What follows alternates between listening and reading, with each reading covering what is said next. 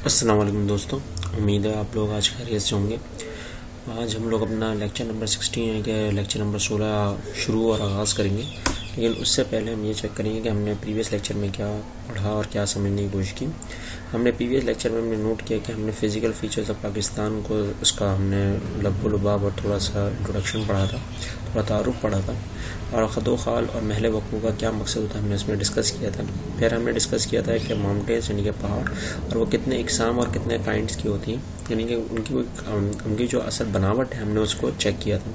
उसमें हमारे पास जो पहले आया था, जो हमारा जो पाकिस्तान का जो रीजन जो शुरू होता है वो होता है कहाँ से, नॉर्दर्न ईस्टर्न से और ईस्टर्न नॉर्दर्न से। अब ये इलाका जो पूरा का पूरा आता है, इसमें अगर आप देखें तो पहले आते हैं हिमालय की पहाड़ियाँ, जिसको हमने 3 हिस्सों में डिवाइड किया हुआ था। वो था पहले ग्रेटर हिमालय यानी कि हिमालय सगीरा, फिर हमने लेसर हिमालय यानी कि नहीं हिमालय यानी ग्रेटर हिमालय का मतलब हिमालय कबीरा, और फिर लेसर हिमालय का मतलब है हिमालय सगीरा, और फिर हमारे पास आया था सब, यानी कि कहीं ना कहीं बीच का और सेंट्रल एरिया।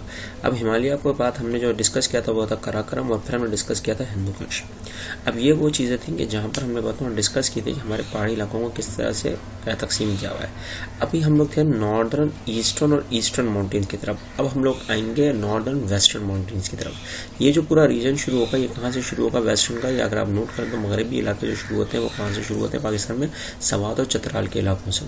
अब सवात और चतराल के इलाकों में सबसे मशहूर चीज़ जो आती है वो लोहारी पास होता है, और वहीं पे चतराल और पेशावर के हिसाब से जो रिवर्स गुजर रहे होते हैं उनमें जो मेन रिवर आता है वो होता है इंडस रिवर। अब जिन जिन इलाकों से और ये होता हुआ गुजर रहा है और जिनके इलाकों में ये पानी की नहरें बह रही हैं वो नहर होती हैं। रिवर्स का मतलब यहाँ पे नहरें हैं, लेक्स, यानी कि अगर नोट करा हो नहरों को भी हम लोग रिवर्स ही शबाद देते हैं, लेकिन अगर लेक्स को बोले तो झील बोलते हैं और पॉन्ड्स को बोलते हैं तालाब। अब ये वो चीज़ें जो एक दरिया से दूसरे इलाके में दूसरे दरिया की तरह बहाव बह रही है। अब अगर हमने नोट करा हो कि यहाँ पर चतराल है तो चतराल रिवर है, कुन्नड़ है तो कुन्नड़ है, सवात है तो सवात है, और ये वो लोहारी पास का मेन इलाका है जहाँ से पहाड़ियों के बीच से होता हुआ ये निकलता है। अब अगर आपने नोट करा हो तो इसकी खासियत यही है कि यहाँ पर जितने इलाके हैं, जितने आपके रौनक है और जितनी आपकी यहाँ पे सब्ज़ा है, उसके हिसाब से सबसे बेहतरीन इलाकों में और ठंडे इलाकों में ये आता है। अब यहाँ पे आपको कुछ चीज़ें रखनी पड़ेंगी कि कुन्नड़ को हम लोग पंजगोरा रिवर, यानी कि जो कुन्नड़ एरिया आता है ये पूरे का पूरा, इस रिवर को हम लोग पंजगोरा भी बोलते हैं। ये आपको याद करना है। इवन अगर आपने नोट कराओ तो इसके बाद जो सबसे अहम इलाके आते हैं वही के खैबर पख्तूनख्वा के, उसमें सबसे अहम इलाके आते हैं कोहे सफ़ेद का। कोहे सफ़ेद, कोहे मीन्स पहाड़ और सफ़ेद मीन्स यहाँ पे थ्रू आउट दी एयर आपको क्या मिलेगी, बर्फ़ मिलेगी। और यहाँ पे एक मशहूर पास आता है जो आपके 10 रुपये वाले नोट के ऊपर ही बना हुआ है, that is known as Khyber पास। अब खैबर पास का जो मेन इलाका आता है वो हिंदुस्तान से, यानी कि हिंदुस्तान बोलती है माजरत, यहाँ पर अफगानिस्तान के साथ जो हमारा मेन कनेक्शन होता है वो यहाँ से शुरू होता है। अब अफगानिस्तान के हिसाब से खैबर पास सबसे हिस्टोरिक पास कहलाता है, और आपने अगर नोट कराओ ये कोहे सफ़ेद की पहाड़ियों से होता हुआ निकलता है। और यहीं पे एक सबसे मशहूर रिवर जो आपके 2 तकसीम होते हैं, एक होता है खुर्रम रिवर और एक होता है काबुल रिवर। और यहीं पे सबसे जुनूब पे वाक़े में, यानी कि नीचे के हिस्से में अगर आप नोट करें तो यहाँ पे हाईएस्ट पीक भी आती है जो इन दोनों के दरमियान में आती है, जिसको बोलते हैं सिल्क अरम पीक। और इसकी टोटल लंबाई जो होती है वो कितनी है, 4761 मीटर्स, यानी 4761 मीटर्स पर यहाँ पे ये पूरी की पूरी पहाड़ी वाक़ है। जैसे आप यहाँ देख रहे होंगे थोड़ा बहुत आपको पहाड़ियों का निशान मिल रहा होगा, इसी तरह यहाँ पर ये एक पहाड़ी का पूरा निशान मौजूद है। अब अगर मैंने नोट करा हो कि इसके बाद जो सबसे अहम इलाके आते हैं वो साउथ और नॉर्थ के इलाके आते हैं, जो फाटा के इलाकों में शुरू होते हैं और जिसको हम लोग कहते हैं वजिस्तान हिल्स। वजिस्तान के हिल्स का ये जो मेन हिस्सा है, आप देख रहे होंगे फ्लैट जोन्स आ रहे हैं। ये फ्लैट जोन्स का मतलब यहाँ पे हिल्स भी पाई जाती हैं। और आपने अगर नोट करा होगा कि गोमल पास का जो ये मेन हिस्सा है, जो नीचे की तरफ जब जाएंगे आप, अभी इसके बाद आपको दिखाऊंगा, क्योंकि जैसे आप बलूचिस्तान के एंटर हो रहे होते हैं तो ये पास शुरू होता है और उसका नीचे का हिस्सा आता है वो कुछ इस तरह का आता है जहाँ पे गोमल रिवर पास हो रहा है। अब ये पास होने के हिसाब से गोमल रिवर और गोमल पास जो है वो बलूचिस्तान और खैबर पख्तूनख्वा के मेन इलाकों में से होता हुआ वजिस्तान हिल से होता है, और यहीं पे पाक अफगान बॉर्डर का भी शुरू होता है। और इसमें जो सबसे मेन पास आते हैं वो आते हैं टोची पास और गोमल पास। अब टोची और गोमल का पास का, गोमल का मतलब आप समझ गए होंगे कि ये कहीं ना कहीं मिला रहा है किसको, बलूचिस्तान और खैबर पख्तूनख्वा को। अब बोलान का पास और गोमल पास का मेन एरिया अगर आप नोट करें तो उसमें सबसे अहम एरिया जो आता है वो कौन सा आता है, अगर ये देखें ये बलूचिस्तान का मेन एरिया है। और यहीं पर आपने नोट किया होगा कि वो जो गोमल पास था या गोमल का दरिया था, अब वो अगर कन्वर्ट होकर बलूचिस्तान की तरफ से नहर होता हुआ निकलेगा तो हम उसको क्या बोलेंगे, बोलान पास और बोलान रिवर। अब बोलान रिवर में अगर आपने नोट करा हो, ये वो रिवर है जो यहाँ से होता हुआ पास हो रहा है, और ये आपको जो पीछे का बैकग्राउंड दिख रहा है ये सारी की सारी हिल्स हैं। अब हिल्स के हिसाब से कुछ माउंटेन्स यहाँ पर जो बहुत ऊंची हैं उनके नाम से हम पहले ही वाकिफ हैं, जिसको हम कहते हैं तख्त सुलेमान। अब यहाँ पे ये मशहूर पहाड़ी का नाम है, इसका यहाँ पे बाकायदा टैबलेट भी मौजूद है। और अगर आपने थोड़ा सा नोट करा, क्योंकि हमारे लेक्चर की तरह क्योंकि क्वांटिटी और आपकी जो स्पोकन है, जो आपका जो कोर्स है उसमें ज़्यादा मेंशन नहीं है, तो उसमें उसके लिहाज से 3447 मीटर्स पर यह वाक़ है। अब ये अगर आपने नोट कराओ 3487 मीटर्स पर यह वाक़ है। और रिवर बोलान का जो मेन पास अगर शुरू होता है तो उसका कुछ निसाब ऐसा है। अब आपने ये चीज़ें बड़ी मेंशन करके लिखनी है, क्योंकि आपको थोड़ा पता होना चाहिए इन चीज़ों का, और यही आपसे ज़्यादातर MCQs और शॉर्ट क्वेश्चन में पूछ रहे होते हैं। इसके बाद अगर आप मजीद नीचे जाएंगे तो आप बलूचिस्तान में एंटर हो जाएंगे, और बलूचिस्तान के एंटर में मेन इलाकों में आपको ड्राई लैंड्स मिलेंगे। ये वो ड्राई लैंड्स हैं जहाँ पर आपको प्लेटूज का निसाब शुरू होता है, लेकिन उसके पीछे के ग्राउंड में आपको बाकायदा पहाड़ मिलेंगे ड्राई लैंड्स के। अब ये किससे अटैच है, अफगान बॉर्डर से अटैच है, और ये पूरे का पूरा साउथ वेस्ट स्थान। मैंने आपको बताया था कि अगर पूरा पश्चिम, मुस्लिम बाग, कला शाह, सैफुल्ला, जोहा वगैरह ये आगे से अगर आप होते हुए जाएंगे तो पूरे का पूरा आप एंटर हो जाएंगे वजिस्तान में, और जहाँ से आपका साउथ और नॉर्थ का पूरा कॉन्सेप्ट शुरू होता है। और ये पूरे ड्राई लैंड्स हैं। अब ड्राई लैंड्स का मतलब ये है कि हमें पानी का निसाब बहुत ज़्यादा है यहाँ पे। ऐसी बात है, ड्राई है तो यहाँ पर बारिश का निसाब ज़्यादा होगा और बर्फबारी का कम होगा। एक और चीज़ सबसे ज़्यादा अहमियत के अमल में यहाँ पे ये आती है कि ये पूरे के पूरे एरियाज कहाँ से शुरू हो जाते हैं, कोयटा के इलाकों से टिल एंड ऑफ कोयटा और वेस्टर्न हिल्स तक पहुँचते हैं। अब तोबा काकर के बाद अगर आपने नोट करा हो तो सबसे अहम रेंज आती है किरथर रेंज। अब आप बिल्कुल बीच में आ जाएं तो इस पूरे इलाके का देख रहे हैं आपको ड्राई लैंड्स दिख रहे हैं। अब ये पूरे ड्राई लैंड्स में कहीं ना कहीं हवाओं का निसाब ज़्यादा होता है, और यहाँ पर अल्लाह की कुदरत ये भी होती है कि जब हवाओं का निसाब जब कम हो जाता है तो आपके पास ज़्यादा चांसेस होते हैं कि इसके बर्फबारी के।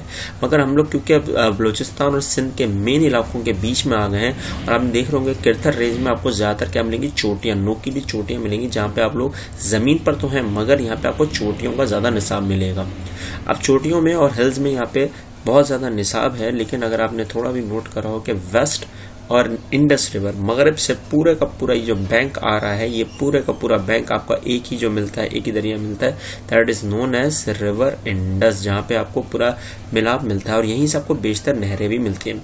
अब इसमें जो मेन इलाके जो आते हैं वो लियारी के इलाके आते हैं और हब के इलाके को, लियारी नदी का इलाका पूरा का पूरा यहाँ पर ही आता है। और आपने अगर देखा तो लियारी एक्सप्रेस का मेन इलाका यहाँ से शुरू होता है, और हब रिवर तो सभी जानते हैं। अब यही पूरा पानी अगर दरिया का पानी यहीं से होता हुआ, जो आपके दरिया सिंध का पानी पूरे का पूरा जो बहाव आता था वो यहीं से आता था, और इसके हिसाब से अगर आप लोग नोट करें तो ये जाके जहाँ गिरता था वो था अरेबियन सी, बहरे अरब में गिरता था। और हमारा जो रीजन कहलाता था ये that is known as delta reason, जो हम लोग अभी चल के आगे डिस्कस करेंगे। अगर आपने नोट करा हो तो ये हमारे के पूरे माउंटेन रेंजेस हैं।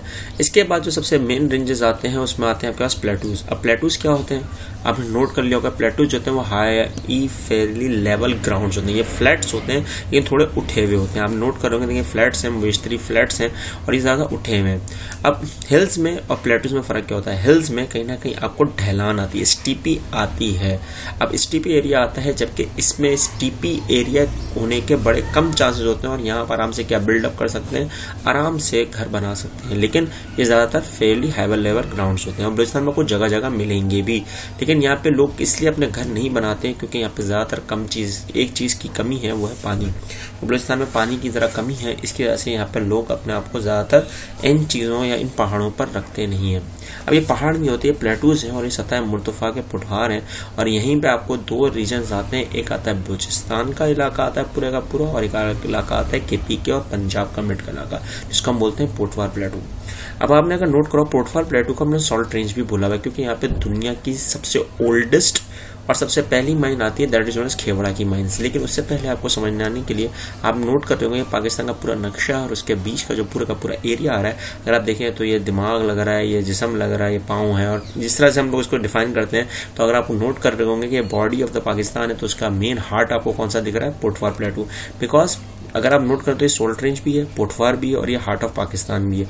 रीज़न क्या है कि यहाँ से सबसे ज़्यादा जो ह्यूज रिजर्व्स निकलते हैं मिनरल्स के, वो यहीं से निकलते हैं, और पाकिस्तान को यहीं से मिनरल्स की जो सबसे मेन क्वांटिटी में जो रेवेन्यू जनरेट होता है वो पोटवार से ही होता है।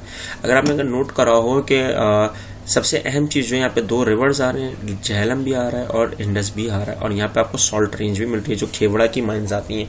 अब खेवड़ा की माइंस का मेन मुद्दा तो आपको यही दिख रहा होगा, और ये मेन इलाका है पंजाब और खैबर पख्तूनख्वा का। अब यहीं पे आपको एक रिवर मिलता है सवान रिवर, जो सवान वैली से होता हुआ आ रहा होता है, और ये ज़रा सॉल्टिश है। अब सॉल्टिश रिवर आपको पता है क्योंकि यहाँ पे खेवड़ा की माइंस है, तो इसका मतलब ये नहीं कि वो पीने के काबिल नहीं है, पीने के काबिल भी होता है, लेकिन अगर इसको हम ज़्यादातर अगर नोट करें तो कंस्ट्रक्शन बिल्डिंग में काम भी आता है। अब यहाँ से आपको जो चीज़ें मिलती हैं वो है रॉक, सॉल्ट, जिप्सम, कोल, मिनरल ऑयल वगैरह वगैरह। हमने अगर नोट करा होगा ये सारी चीज़ें आपको मुयसर हैं एज अ वन प्लेस। अब इसके अलावा आपको यहाँ से मार्बल और थोड़ा बहुत आपको लाइमस्टोन भी मिलेगा, क्योंकि आपने अगर नोट करा हो जहाँ रॉक, सॉल्ट और जिप्सम और कोल का मेन रीजन आएगा तो थोड़ा बहुत वहाँ से आपको इसका निसाब भी मिलेगा। अब ये आ गया पोटवार प्लेटू, और इसके बाद आता है बलूचिस्तान प्लेटू। आपको मैंने लास्ट टाइम बताया था कि बलूचिस्तान के किरथर का इलाका और सलेमान रेंज का इलाका जहाँ पे ख़त्म हो रहा है, ये पूरा इलाका ही प्लेटू से घिरा हुआ है, लेकिन हम इसको पहाड़ियों में ले आते हैं। लेकिन चगाई और तोबा कक्कर के जो पहाड़ी इलाके आते हैं वहाँ पर आपको एक चीज़ भी मिलती है, that is on desert like. जो हम लोग आएंगे अभी, जहाँ पे हम लोग कारहान और नारा के इलाकों की तरफ आएंगे, तो वहाँ पर आपका चगाई का नीचे का हिस्सा पूरे का पूरा क्या कहलाएगा, डेजर्ट एरियाज। अब यहाँ पर आपको सॉल्टिश लेक अगेन मिलती है, और इसको हमने जो नाम दिया वो हामुन मुश्किल लेक नाम दिया। ये थोड़ी सी पीने के काबिल है, इसको हम ज़्यादा नहीं कर सकते, लेकिन ये सॉल्टिश लेक है और ये पाकी में एक बड़ा एक नमूना है, एक बड़ा हमारे पास मुआवजा है, तो हमने इसको यहाँ मेंशन ज़रूर किया है। अब उसके हिसाब से आप देखें तो यहाँ प्लेटूज की जो लंबाई होती है, ऊंचाई है, वो 600 से 900 मीटर्स तक हो सकती है। यानी कि ये भी छोटे पहाड़ नहीं है, नहीं ये छोटे सतह मुर्तफा नहीं है, ये भी ज़रा ऊंचे हैं। और आपने अगर नोट करा हो कि प्लेटूज के बाद हमारे पास जो सबसे मेन इलाके आते हैं, दैट इज नोन एज मैदानी इलाके, प्लेन्स एरियाज। अब प्लेन एरियाज तो बहुत ही सिंपल है, जहाँ पे फ्लैट जोन आ जाए, यानी कि बिल्कुल प्लेन एरिया आ जाए, बिल्कुल ज़मीनी इलाके हों, जहाँ पे आपको हिल्स और माउंटेन्स बहुत कम हो रहे हों, और आपको सूटेबल हो किसके लिए, फार्मिंग के लिए, क्योंकि वहाँ पे आपके पास दरिया बह रहे होते हैं। अब दरियाओं का निसाब जरूरी नहीं है, लेकिन सबसे अहम चीज क्या है कि फ्लैट्स हैं, यहाँ पे आपको चट्टाने, रॉक्स वगैरह इतनी आराम से नहीं मिलेंगी। इसी तरह पाकिस्तान को 2 हिस्सों में तकसीम किया हुआ है, एक अपर इंडस प्लेन और एक लोअर इंडस प्लेन, एक बलाई मैदानी इलाके, एक निचले जरीनी मैदानी इलाके। अब निचले और जरीनी इलाके जो आते हैं वो ज्यादातर सिंध के आते हैं, और बलाई इलाके जितने भी वो ज्यादातर पंजाब के हैं। आपने अगर नोट कराओ, ये पूरा पाकिस्तान का मैप है, और जहां पर आपने नोट करा होगा कि 5 दरियाओं का निसाब आता है, तो उस इलाके में जहां पे ये 5 दरिया जाके मिलते हैं, हम उसको बोलते हैं पंजनत।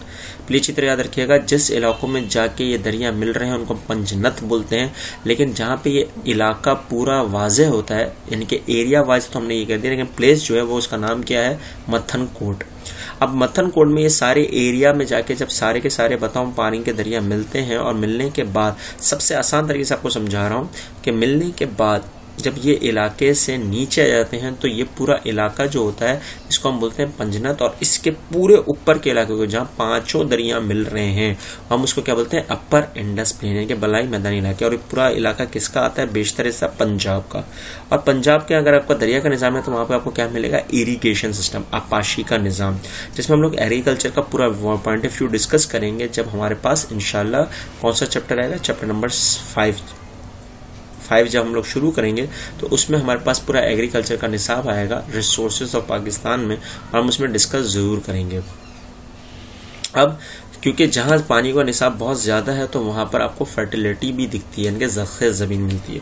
अब इस ज़रख़ेज़ ज़मीन पर अगर आपने नोट करा होगा कि पूरा एरिया जो है जहाँ पे 5 दरियाओं का निसाब आ रहा है, तो कहीं ना कहीं इन 2 के एरिया के दरमियान का हिस्सा जो कहलाता है वो क्या कहलाता है, 2 आब।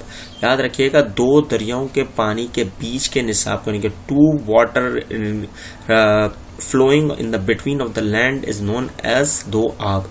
अच्छा, 2 आब का जिक्र जो आता है वो ज्यादातर कहाँ से शुरू होता है, पंजाब के एरिया से, और यहाँ के मेन इलाकों में हम लोग जो लिखते हैं वो डेरा जट्स के इलाके भी आते हैं, लेकिन हम इसमें ज्यादा डिस्कस नहीं करेंगे। आपको सिर्फ एक चीज बताने की बात कर रहा हूँ कि जो पंजाब का मेन एरिया आता है उसको हम अपर इंडस प्लेन कहते हैं, और यहाँ पे एक मशहूर डेजर्ट भी है, दैट इज नोन एज थर डेजर्ट, जो हम डेजर्ट एरिया के टॉपिक में पढ़ेंगे।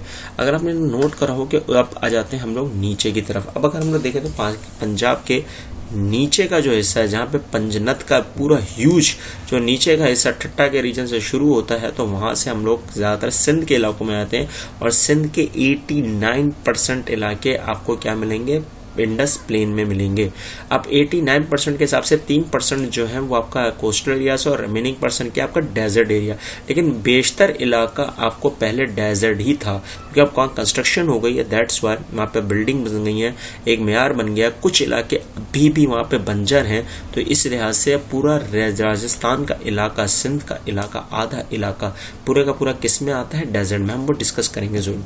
लेकिन जहाँ पे निचले हिस्सा आता है, पंचनद का नीचे का हिस्सा आएगा, वो सारा लोअर इंडस प्लेन कहलाएगा। और यहीं से दरिया का पानी जब समंदर के पानी में जाए गिरता है तो उस एरिया को हम कहते हैं डेल्टा रीजन, क्योंकि अरेबियन सी में जाए गिर रहा है इंडस रिवर इंडस का पानी, दरिया सिंध का पानी, तो वो पूरे का पूरा इलाका जो आता है वो डेल्टा रीजन का इलाका आता है। और यहाँ पे एनवायरमेंटल चेंजेस भी बहुत ज्यादा होती हैं। आपने अगर नोट करो ये लोअर इंडस प्लेन है और आपने इतना ही एक्सप्लेन करना है, इससे ज्यादा एक्सप्लेन करने की जरूरत नहीं है, क्योंकि आपको सिर्फ उनको ये बताना है कि लोअर इंडस प्लेन क्या होता है और अपर इंडस प्लेन क्या होता है।